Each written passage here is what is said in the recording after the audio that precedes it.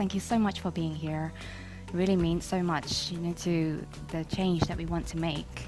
So I founded ADHD Girls when I was 40, diagnosed with ADHD at the age of 40, and really wanting to find out what happened to us and what happened to me, really.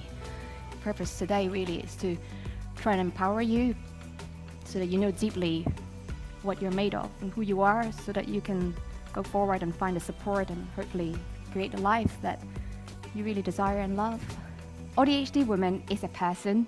I know it's obvious, but it's not that obvious when you go and look for a diagnosis and support, because you may be evaluated based on male-centered criteria, and you might also receive support based on that.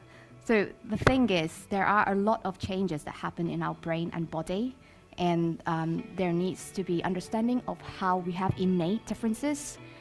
So how can we actually make sure that people get adequate support if we can't even recognize them to begin with?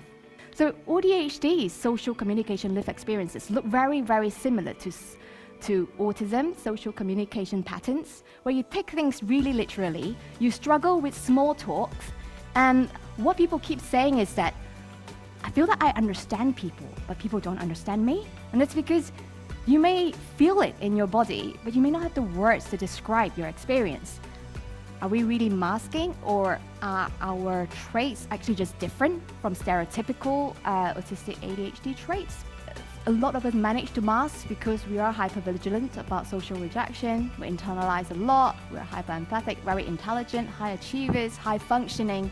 Perhaps, you develop this mindset where you just keep being an achiever and doing more and more, achieving more and more, until one day you just couldn't do it anymore. And it's really sad that so many of us have had to just kind of put a facade on, out in the world, because we think that that's what's expected of us, right?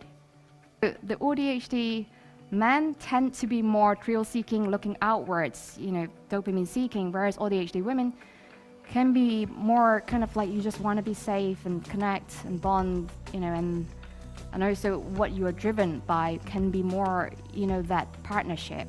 I like to compare between the male hormone levels and the females and really show you what nature have you do and how God is really truly unfair.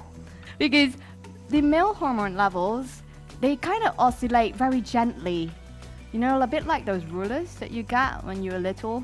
Like you kind of have this lovely stencil shape. It's very leveled.